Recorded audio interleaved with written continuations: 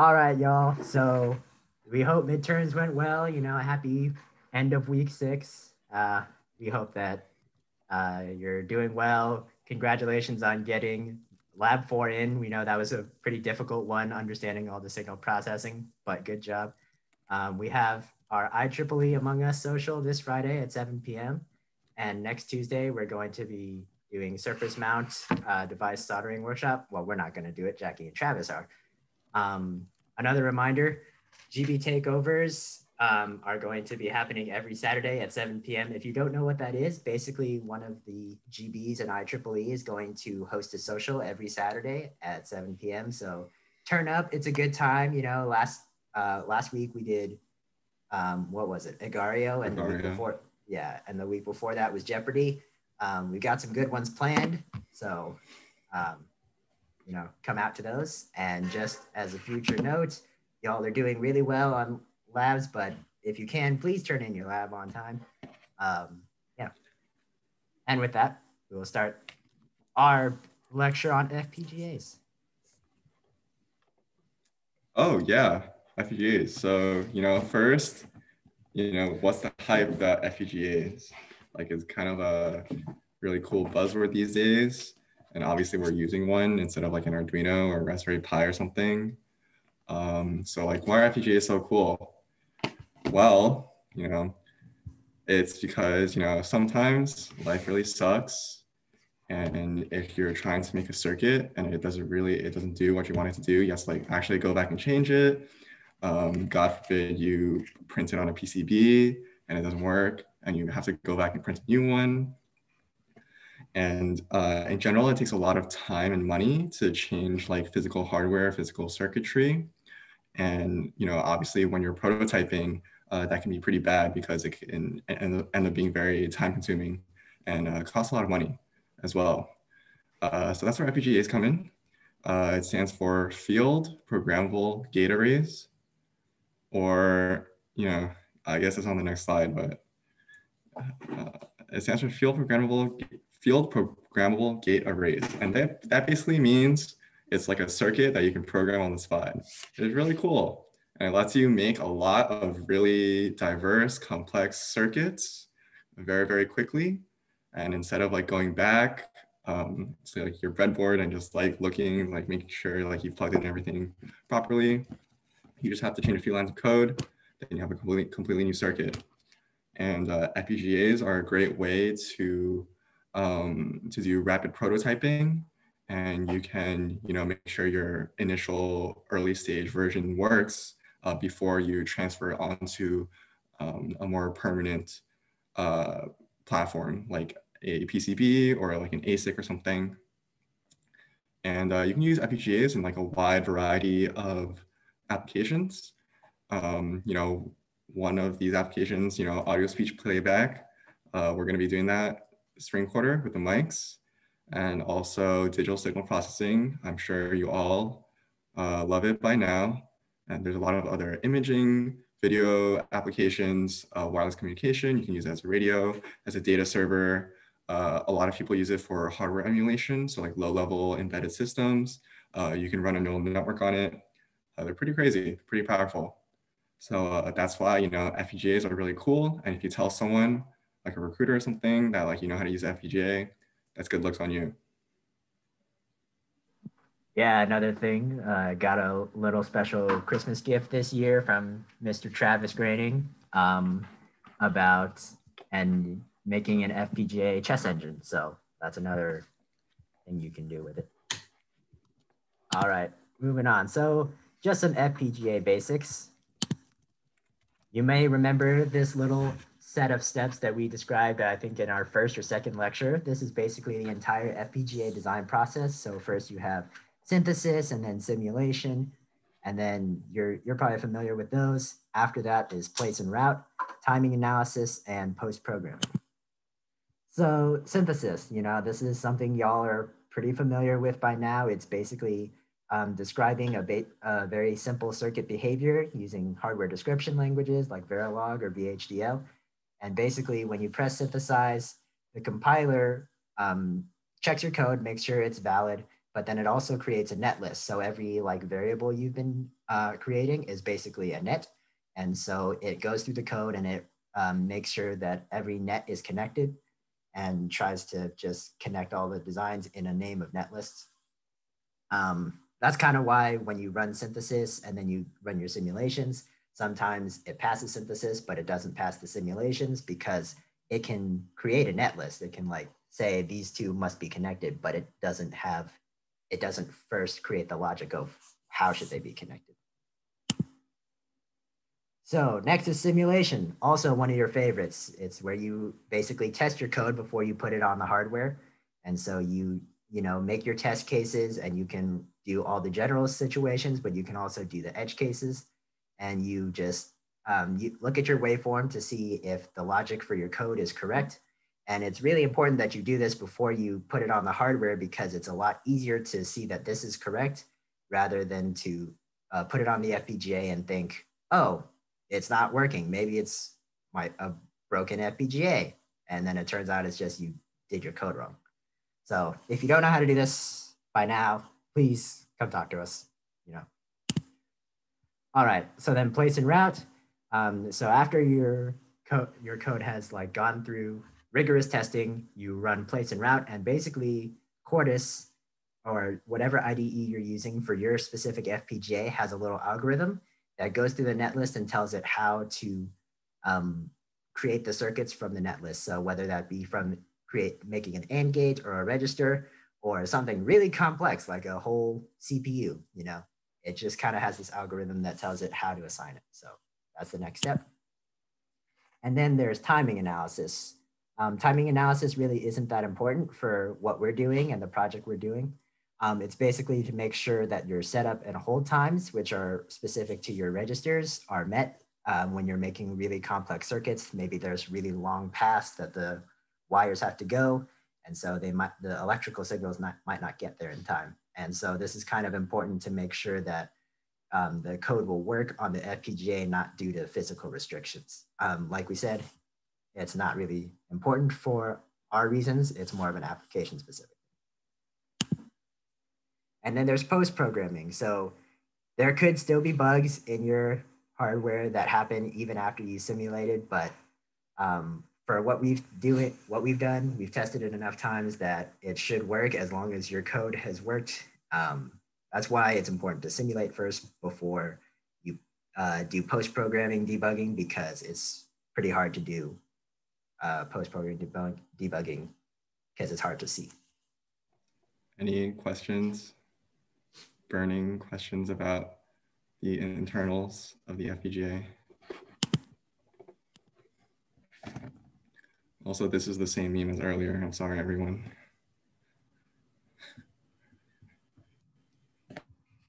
All right, well, if not, I guess we're gonna go ahead and talk about our FPGA.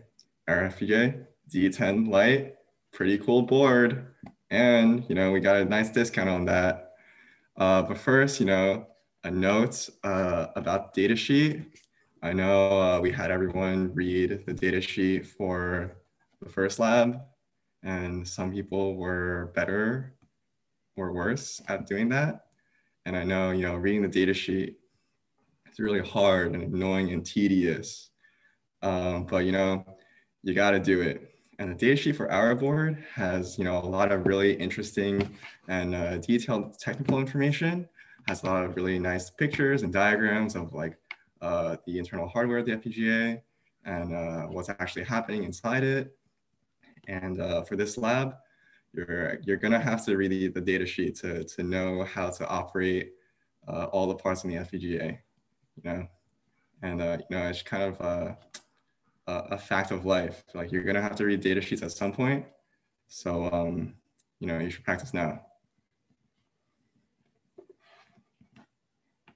All right, so one of the first features on our FPGA is 2 sets of buttons, and they're push buttons. If you did the last lab and you got checked off, you should know how these buttons kind of work. They're active low, which means that when you press them, the voltage actually gets shorted to ground, and so they have a low voltage when you press them, and then when you release them, you have a high voltage. That's why for our reset button on our FFT module, we set reset equal to 0 instead of being 1. And then if you have been through ops, you probably know about button debouncing. So you probably remember that when you press a button, it doesn't naturally just smoothly go up or smoothly go down. It goes through like rapid jumps. And so luckily, you don't have to debounce your buttons because the FPGA provides a little circuit that actually debounces it for you as long as you make sure to set the proper logic levels for your FPGA, which is what we'll talk about a little later. So don't worry about debouncing for right now. Well, remember that it exists, but don't worry about it right now. All right, next, switches. There's 10 switches on the FPGA. They do exactly what you think they do. Like if they're down, it's 0. If it's up, it's 1. You physically like flip the switch to like change its value. And you should probably look at the data sheet to make sure like down is what you think it is and not the other way around.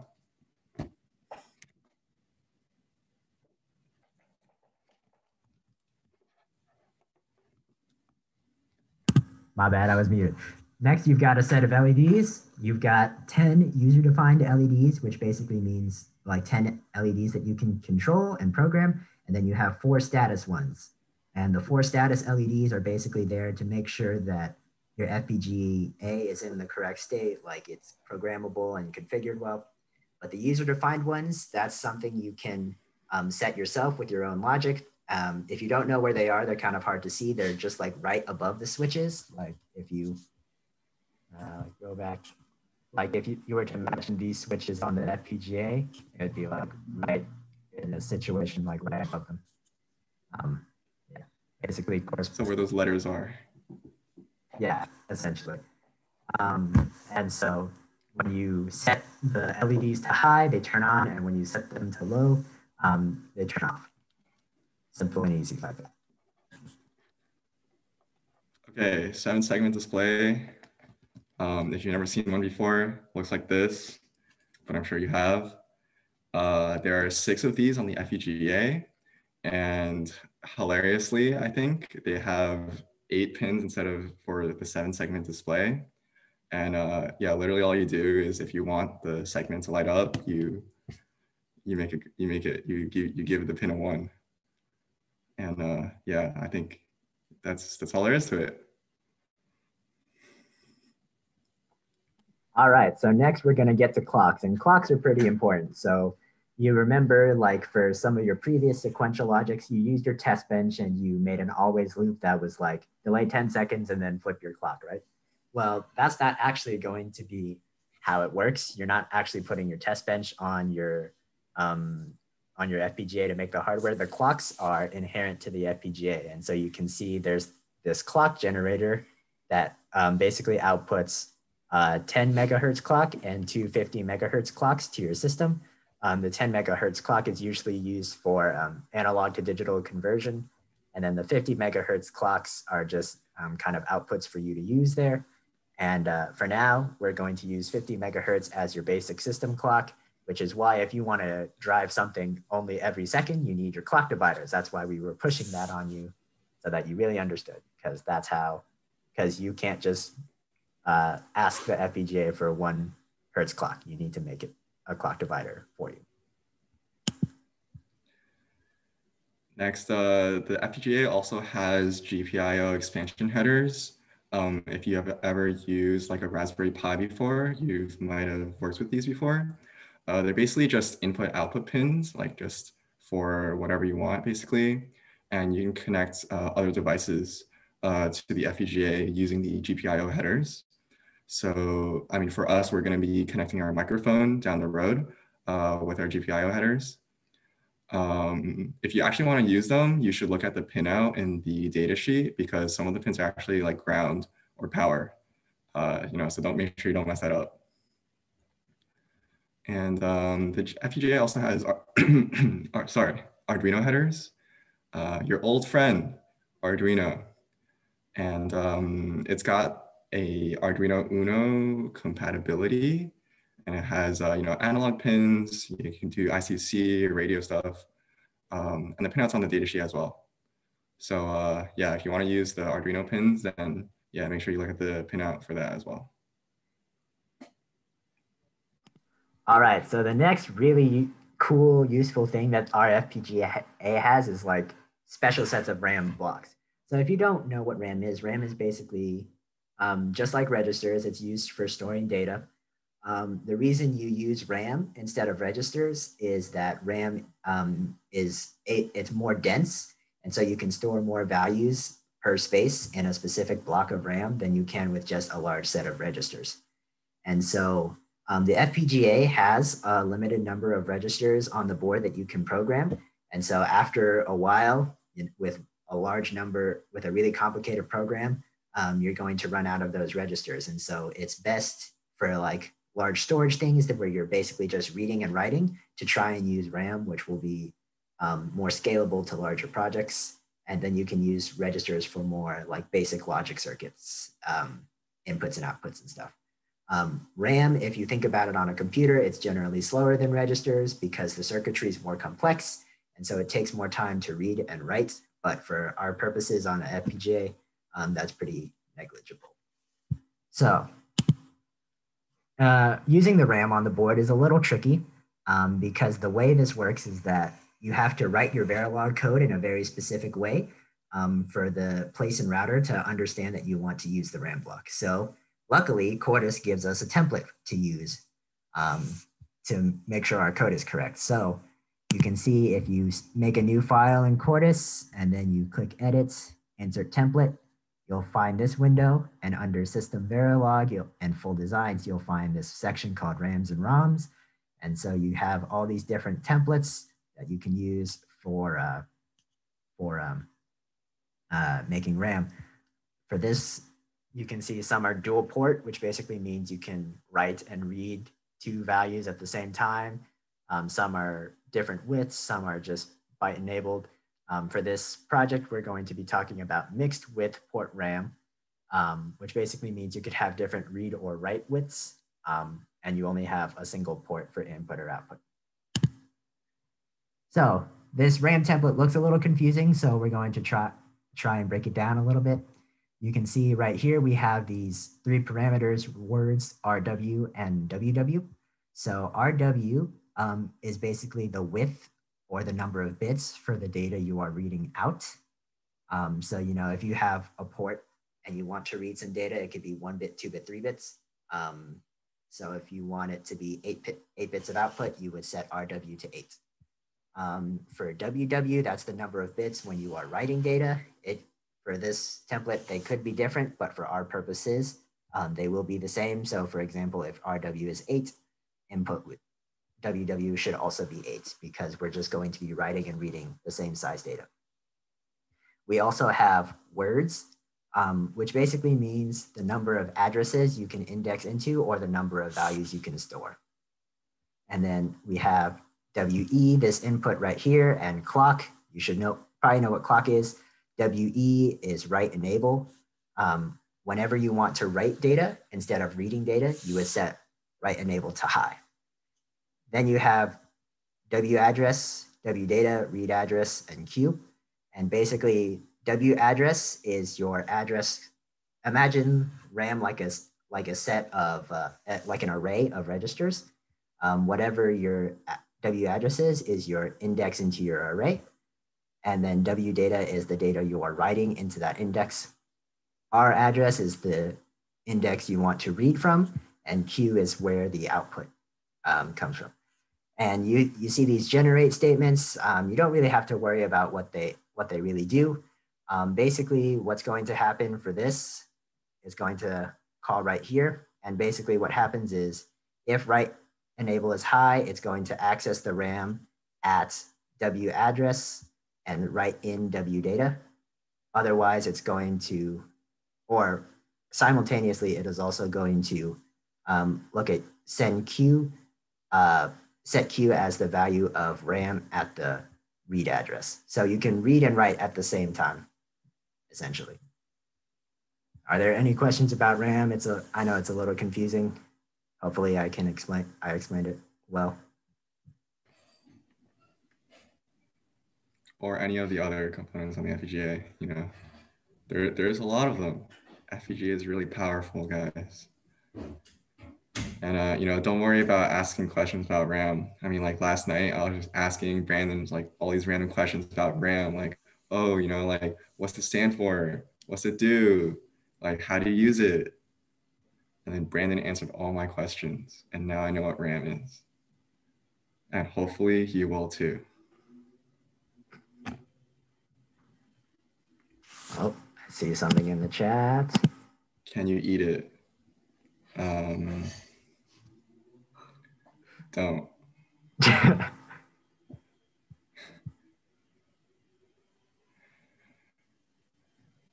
Also, All try right. not, don't download a bunch of extra RAM. Have But you tried though? Admittedly, no. No. But let me get back to you on that. All right. If there's no other questions, we can move on to the next segment. Oh, one more in the chat. Downloadmoreram.com. All right. All right. Do what you want to do. Do what you want to do. Yeah. All right. Okay. Next, if there's no more questions, we're going to move on to pin planning.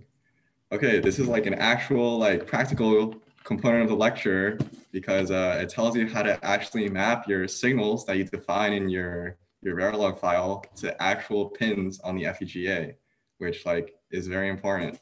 So first, you got to open the pin planner. So on the top bar, like all those little icons is the third one. If you hover over it, it says pin planner, very helpful. And then you click it and you get this window, this screen. Well, as another note, it's also somewhere under assignments. If you click here, you can find pin planner, just as another note. Yes. And you open it and you get the screen. Wow, so much going on here. Okay, but I'm gonna break it down like piece by piece. First at the top, you see top view, wire bond, max 10, the name of your device. If this doesn't work, you're not gonna be able to synthesize to your device because it's specific to your particular FPGA. So the reason why, like in the first lab, we wanted everyone to get the right device is because it doesn't work otherwise. David, I have a question. Yes. Isn't our device the 10M50DA F484 as you sent Yeah, it is. But, I was kind of messing around last night. You don't do as I say, not as I do. This is not the name of the device. Sorry, guys. Okay, and then on the right, there's a legend of what all the pins mean. And the pins are mapped out in the center of the screen. It's this big grid, this big square grid of all these pins on the FPGA.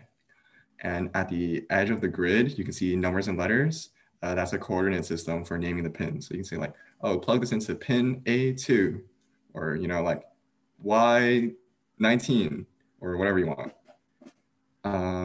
Yeah, and then so at the bottom of the screen, you have that list. It's a list of all the input and output signals that have come from your design. So, obviously your design, you specify your inputs and outputs in your module, and you'll see a list of all the signals here. And then on the left side, there's a little window. Right now it says report, but if you go to the other tab, groups, you can see all the nodes and make new ones in groups. So if you happen to, you want to make a new node and connect two nets together for some reason, you can make it there. And also, if you run analysis and synthesis, then you'll have groups made for you, and it'll know what the group should be.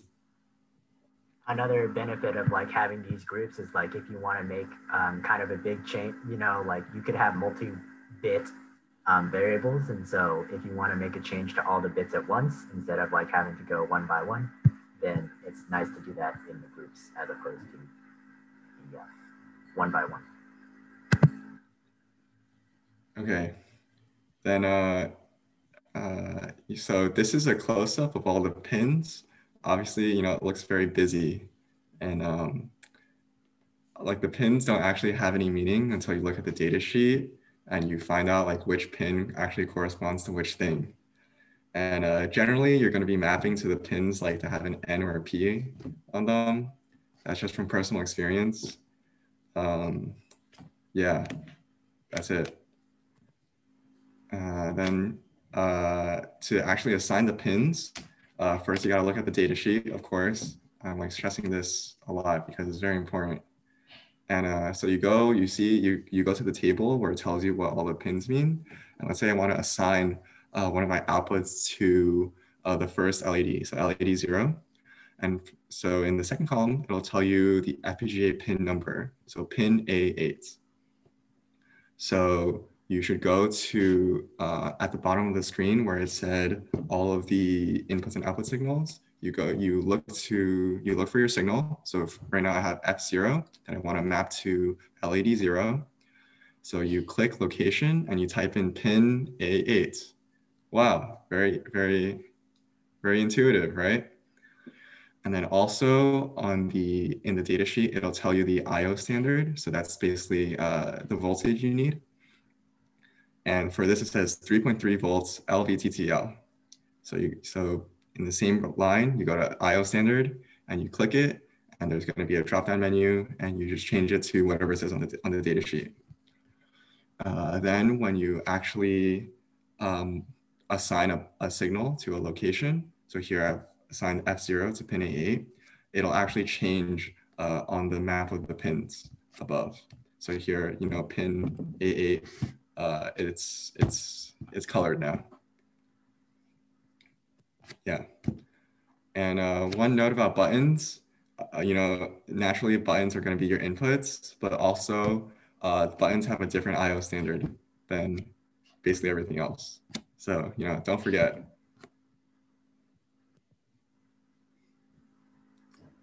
Oh, and then after you assign all your pins, you got to compile your design again, just so, when you actually try to synthesize, the synthesizer can, tell the FPGA what's mapped to what.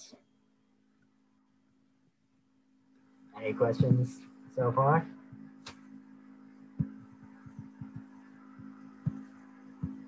All right, so then after you've done that, you program your FPGA. So you've got basically after you've done the recompile, you've got all your files ready to program your FPGA. You next go to your programmer. It's also, you can click on this button right here. That's above your like window of designs. It's also somewhere like below here. It'll say like program device or something like that. You can click either of those. Then when you click that button, you get this beautiful screen. And there's a lot of information on here, but we'll break it down. So the first thing you'll kind of see at this top is this hardware setup. It says USB blaster right here. Your FPGA comes with a USB-A to USB-B cable. The USB-B is on the FPGA, the USB-A hopefully is on your computer, unless you have only USB-C, then you'll need like a dongle. Basically, this is your method of programming the FPGA. If you don't see this, it's probably because you don't have your USB plugged in before you opened up the programmer. And so you would have to plug it in. You would click hardware setup here.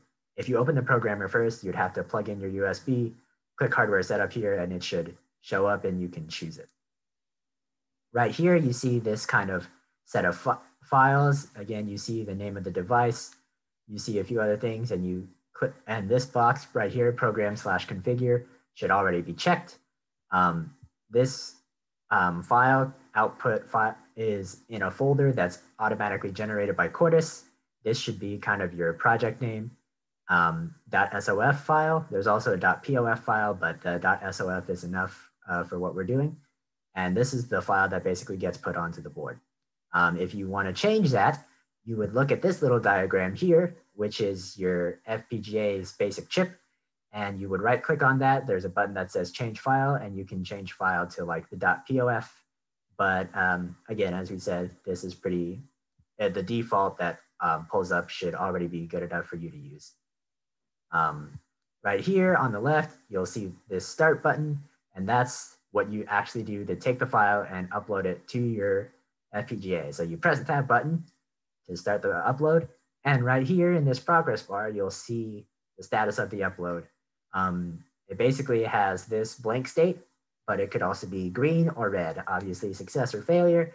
And if it's a failure, it typically means you did something wrong with making your project. So like choosing the wrong board when you made your project so that, and then it doesn't know how to actually program your board. So make sure you get a green here. And if you get a red, it might be something kind of, might be a silly error. Any questions?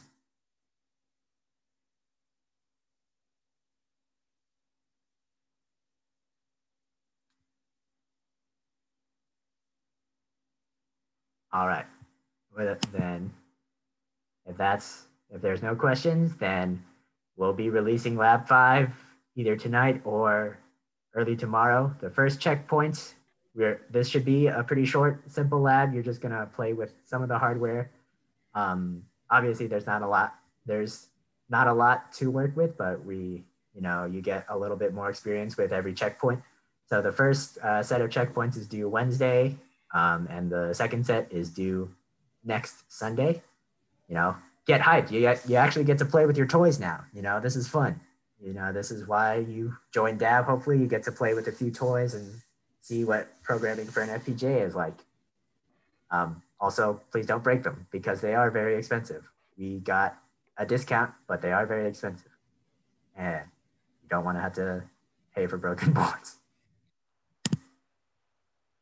All right. Any questions about anything whatsoever? We just talked about a lot of stuff.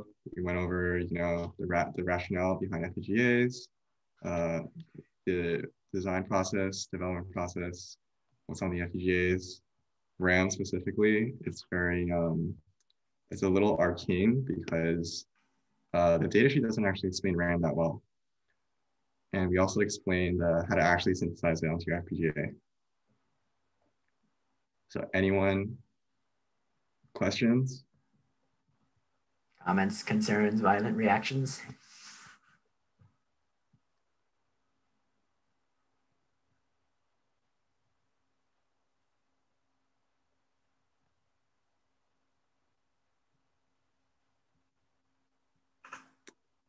All right. All right. Sounds good. I will stop recording.